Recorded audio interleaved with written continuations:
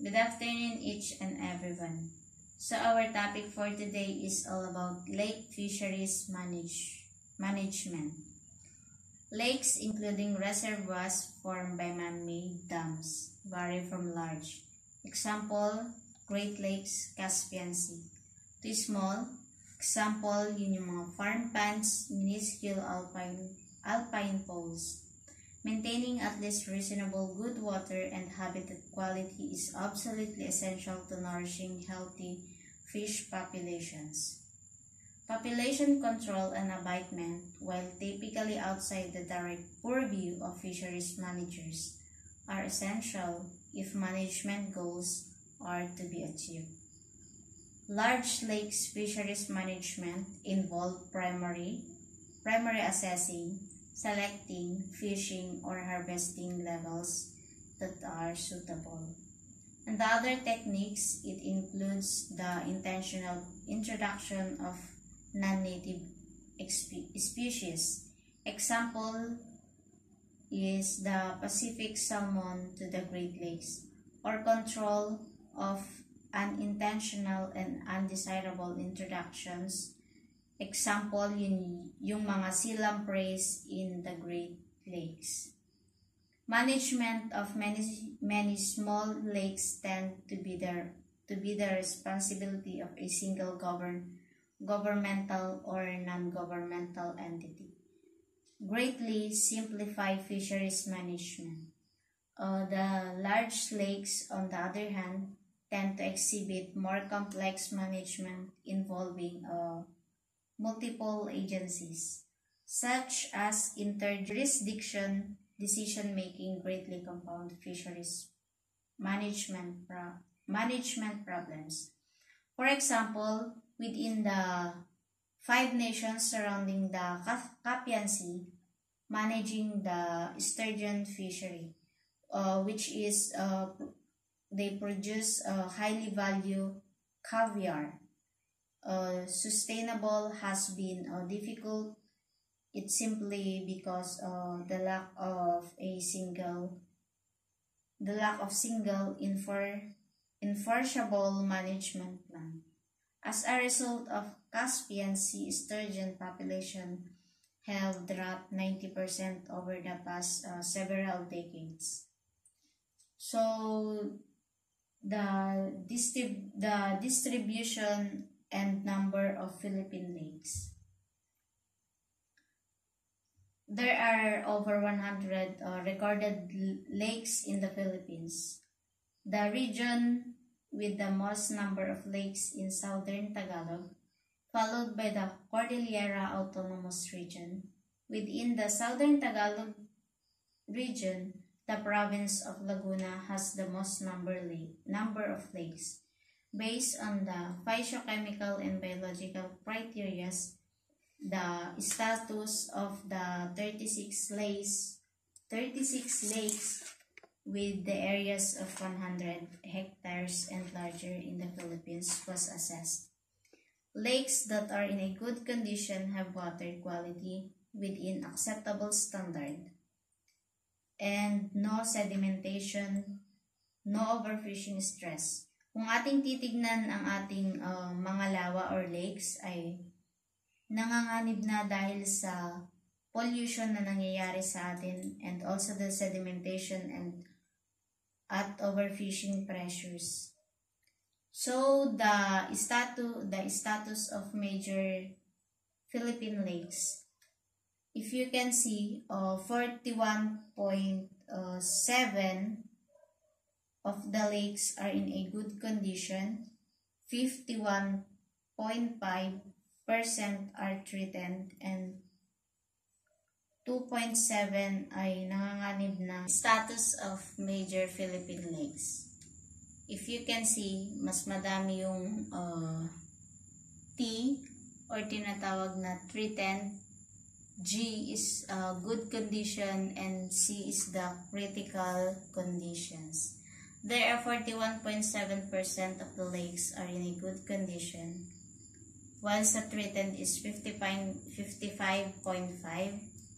and 2.7 is nanganganib or nasa critical na condition. Overall is 100%. Diadromous fisheries management. Diadromous fisheries are those characterized by a life cycle of either spawning in freshwater environments and expanding their adulthood in marine environments. Anadromous species or spawning in marine environments and expanding adulthood in freshwater environments. Catadromous species. Diadromous fisheries represent unique challenge to fisheries manager because target species often cross multiple jurisdictions unless management efforts are well coordinated. The combined effect of decisions by different jurisdictions can result in serious depletion of these resources. So, ang pagkakaiba ng tatlo, diadromous, anadromous, and catadromous. So, yung anadromous ay nagmamigrate from salt water at nag-i-spawn sa freshwater. Samantalang ang catadromous ay parang nagbaliktad sa ana. Ang kata is nagmamigrate from freshwater at nag-i-spawn sa sea. So, ang diadromous naman is to refer to the fish that migrate between fresh and salt. So, ang example sa anadromous is yung mga anguilla, yung mga Atlantic salmon, and also lamprey. So, sa catadromous naman, yun yung mga eels, the American eel, and European eels. So, anadromous fish, example naman dito, yun yung mga salmon, American shad, striped bass, smelt, and sturgeon are important species commercially and recreationally. Many rivers no longer support major spawning runs of anadromous. Coastal fisheries management.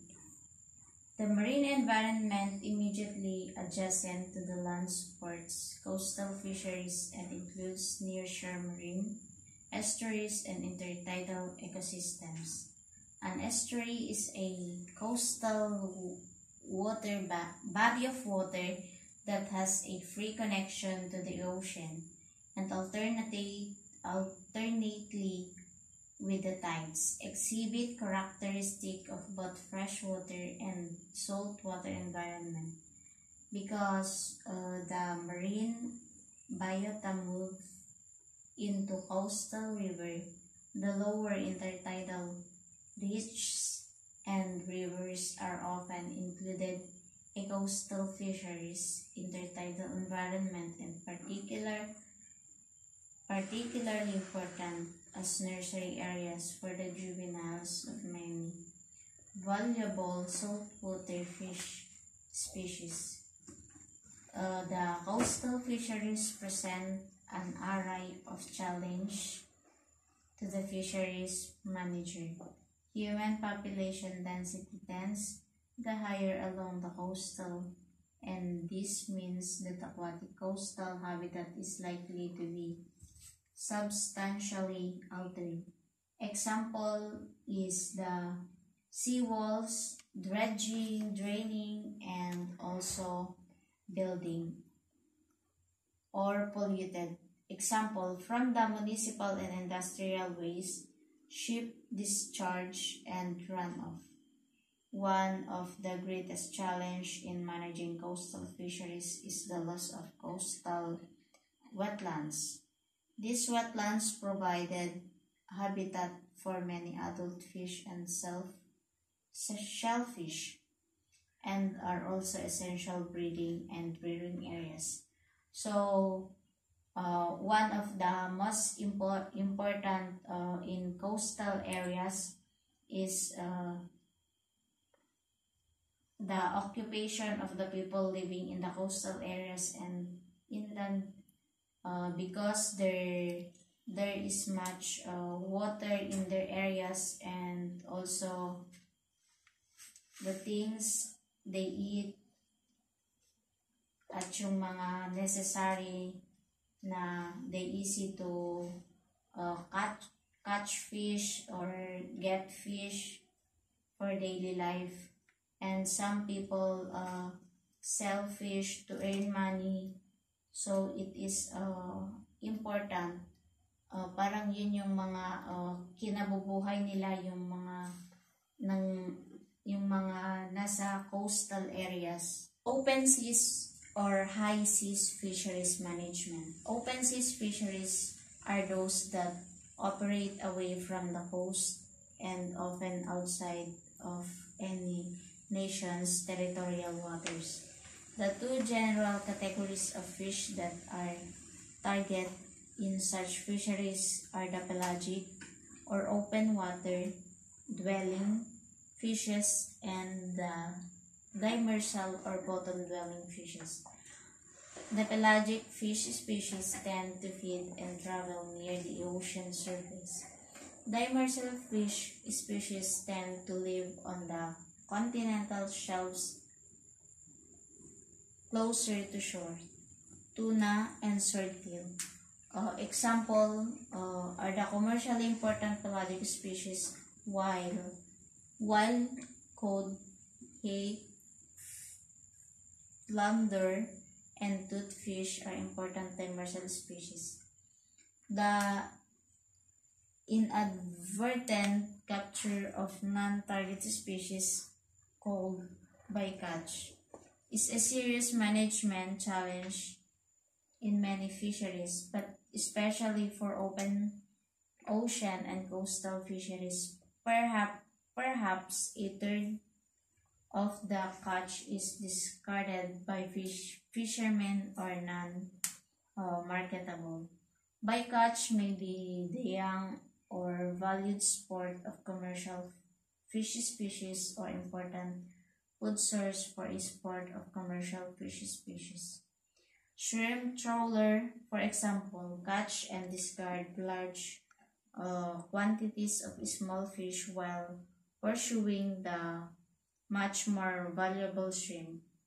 The various types of fishing gear used by commercial fishermen can injure and often kill. Can protect protected animals such as seabirds, the marine mammals, and sea turtles. For example, the direct catch of dolphins in and tuna fishing has led to consumer boycott and a demand of dolphin sales. Tuna products, likewise devices that effectively excluded turtles from capture, have been incorporated into the trawls used by commercial shrimp fishermen. The importance of the open ocean. It can produce over half of the world's oxygen and also absorb 50 times more carbon dioxide than our atmosphere. And also have an advantage of open ocean in aquaculture because it is provide more ecological space for production. Yields can expand to meet the increasing market demands for fish.